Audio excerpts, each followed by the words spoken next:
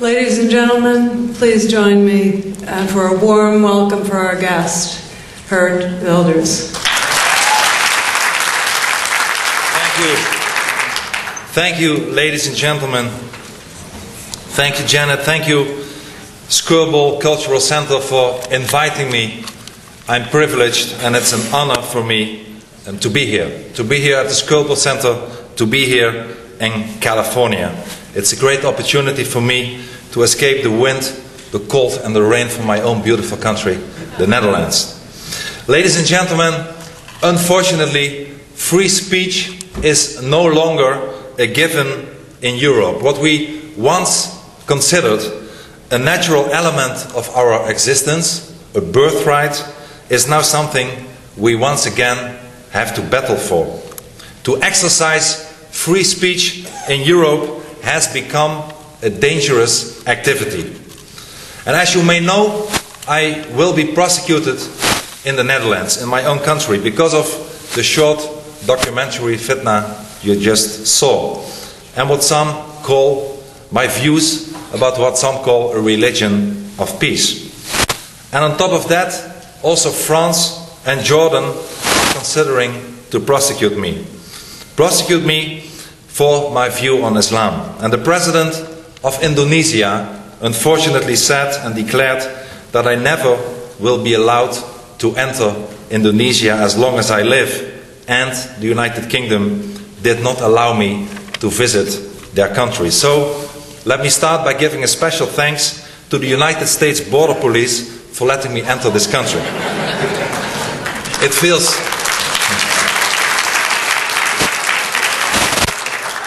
It feels good to be allowed entering a country once in a while. But, ladies and gentlemen, before I talk to you about freedom of speech, I will say a few things about Islam and about Sharia law. Allow me to give you a brief introduction on Islam, and Islam 101. And the first thing everybody needs to know is that the importance of the holy book, the Quran. As you probably know, the Quran calls for submission, calls for hatred, calls for violence, for murder, for terrorism and war. The Quran calls upon Muslims to kill non-Muslims. The Quran describes, as we have seen in FITNA, Jews as monkeys and pigs. And the biggest problem is that the Quran is to be considered Allah's personal word, with orders that need to be fulfilled regardless place and regardless time. And that's the reason why the Quran is not open to any interpretation or discussion. It's valid for every Muslim and for all times. And therefore, there is no such thing as a moderate Islam. Sure, there are a lot of moderate Muslims, but a moderate Islam does not exist. As the Turkish Prime Minister, Mr. Erdogan, once said, and for once I agree with him, he said, there is no moderate Islam. There is only one Islam, and that is the Islam of the Quran. Now, ladies and gentlemen, let me be clear. We have, and I have, no problems with Muslims. I have no problems with any individual. I have no problem with any group. The problem is with the Islamic ideology.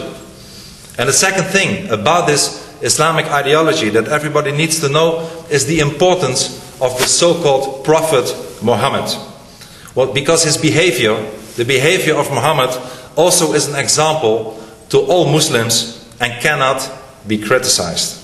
Well, let me tell you the truth about the so-called Prophet Muhammad. Muhammad was a warlord. He was a conqueror, he was a pedophile, and he was a mass murderer.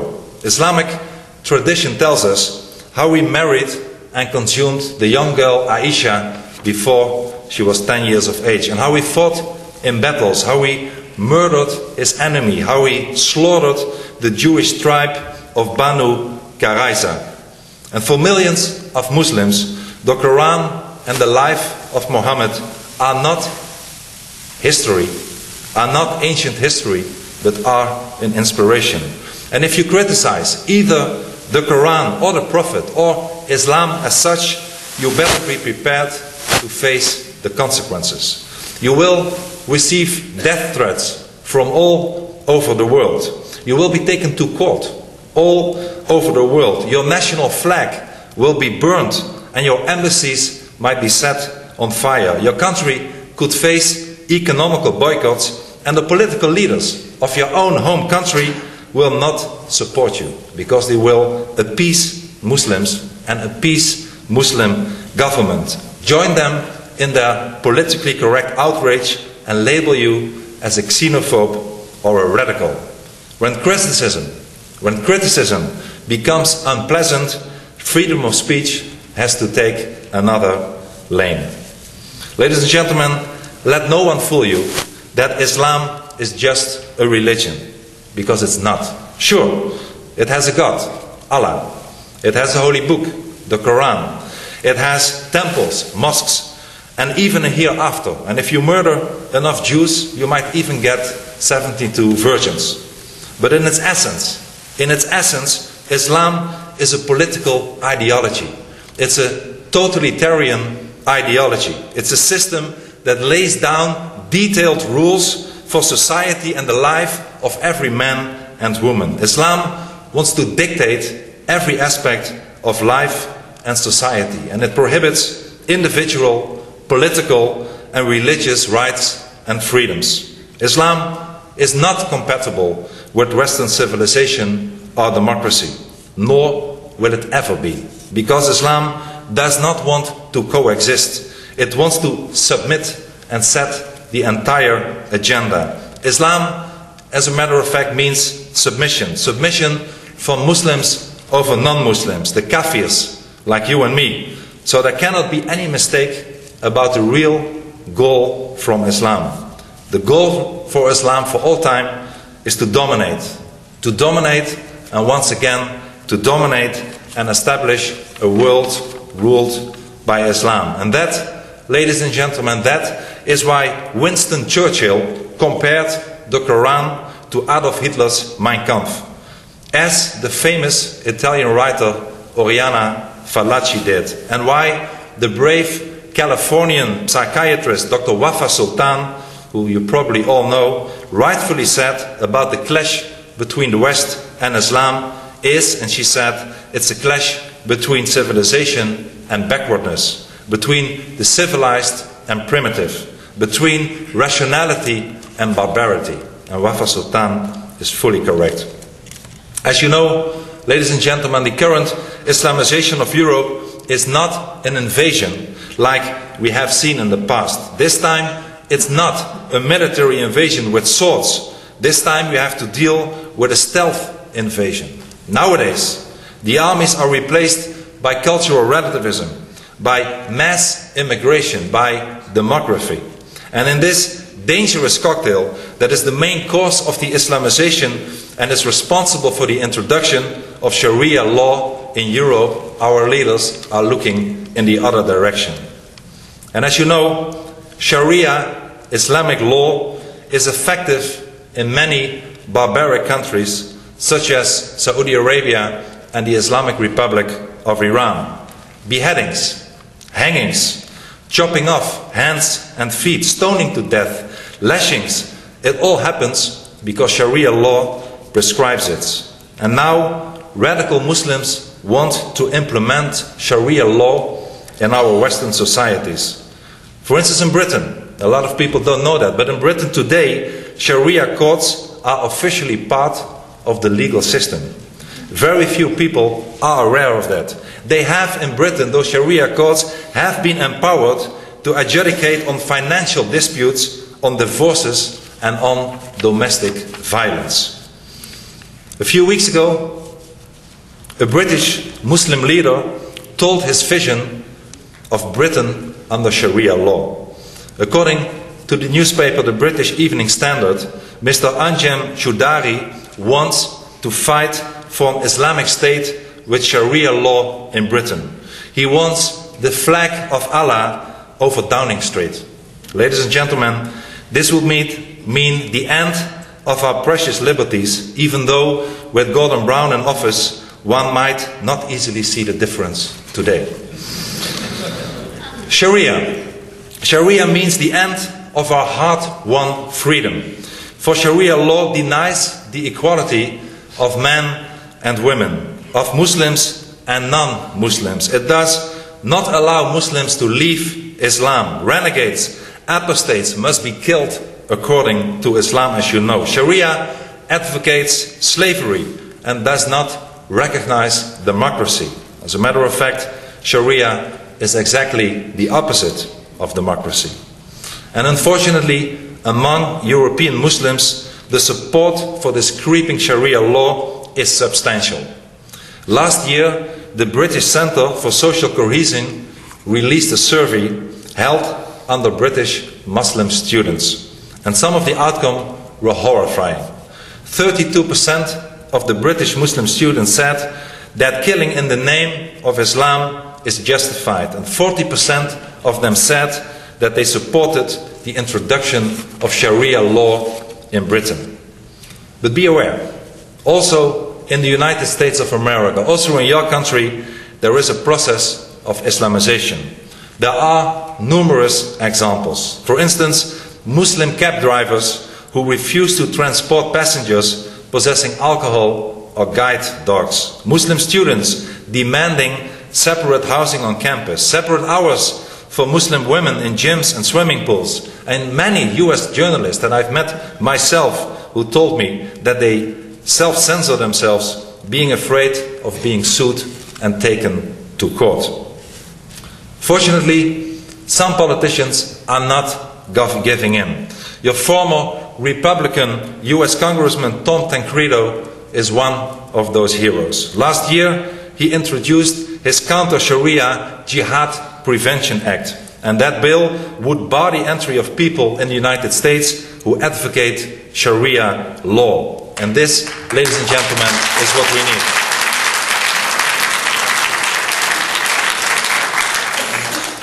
This is exactly what the West needs. Brave leaders who have the courage to do something against the growing Islamization. Ladies and gentlemen, we really do have to stop the Islamization of the West, because if we don't, we will roll back centuries. It will mean the end of our civilization. If we don't act now, we betray our Western values. We will lose our culture. We will lose our democracy, and we will lose the dearest of our many liberties, which is the right to speak our mind. And the biggest disease in political Europe today is the disease that is called cultural relativism. The misconception that cultures are equal. Well, let me tell you, they are not. Our culture, our Western culture, based on Judaism, on Christianity, and on humanism, is far better than the Islamic culture.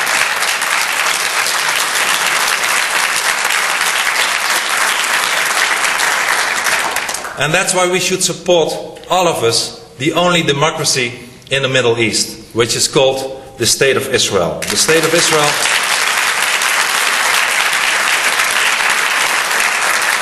Israel is one of us. As a matter of fact, the fight, the jihad against Israel is not a fight against Israel. It's a fight against us all. It's not, ladies and gentlemen, it's not a territorial conflict. It's jihad. It's jihad against the West. Territorial concessions will have no effect. The jihad will not stop. It will only begin.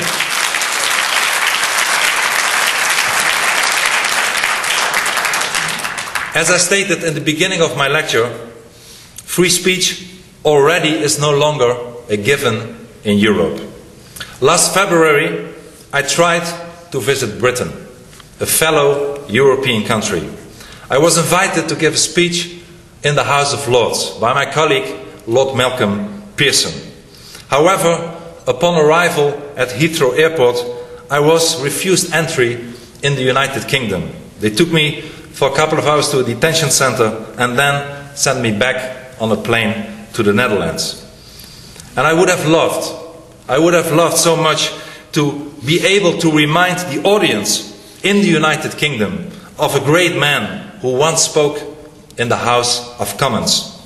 And in 1982, President Ronald Reagan, the former government of this great state, California, gave a speech in the House of Commons that very few Europeans appreciated. President Reagan called upon the West to reject communism and to defend freedom. And he introduced a new phrase, evil empire. And Reagan's speech at that time stands out as a clarion call to preserve our liberties. And let me quote what President Reagan said. He said that if history teaches anything, it teaches self-delusion in the face of unpleasant facts is folly. And what President Reagan, of course, meant is that you cannot run away from history. You cannot escape the dangers of an ideology that is out to destroy you. Denial is no option. And communism of the 80s is Islam of today.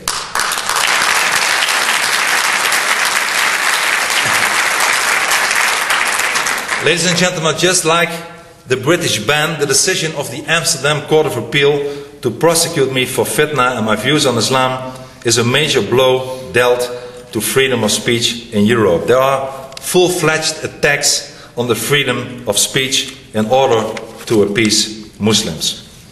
And whether or not I will end up in jail is not the most important issue.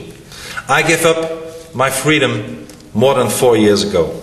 Indeed, I am under full-time police protection because of those death threats and fatwas from Muslims and terroristic groups like Al-Qaeda. I lived in many safe houses, in army barracks, even in prison cells. But it's not about me. It's not about Geert Wilders. The real question is, will free speech be put behind bars? And we have to defend the freedom of speech. And that's why I propose the withdrawal of all hate speech legislation in Europe. I propose a European First Amendment.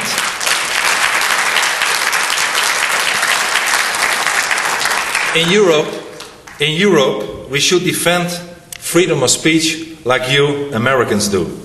Recently, I showed FITNA in the heart of your great democracy, in the US Senate at the invitation of Senator Kyle, while at the same time the European Parliament banned my film twice, both in Strasbourg and in Brussels. Europe should take America as a model. In Europe, freedom of speech should be extended, not restricted. And besides a European First Amendment, I propose a boycott of the UN Human Rights Council.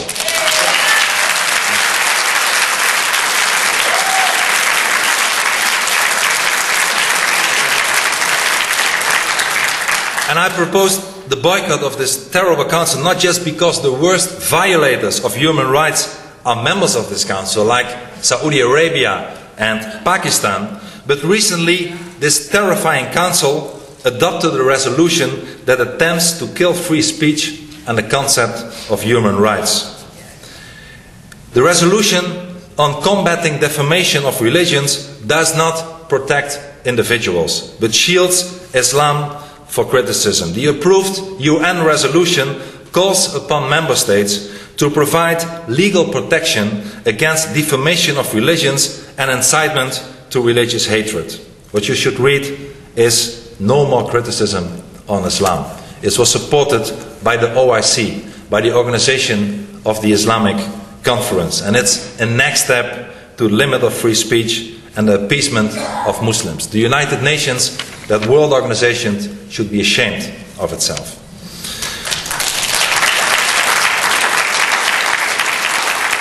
Ladies and gentlemen, unfortunately, it's a few minutes to 12. In 2009 Europe, Islam is calling for our destruction and free speech is already on trial. If we go on like this, we are heading for the end of our European civilization. But fortunately, many people think like you and me about freedom and liberty. Millions know that liberty is the most precious of gifts. Freedom-loving people have not yet forgotten to whom we owe our liberties. Those were not offered to us on a silver plate, but were bitterly fought for. American soldiers fought, bled and died for the freedom of Europe. We owe something to these men and women. Their legacy cannot be squandered and given away. American soldiers did not die for an Islamized Europe.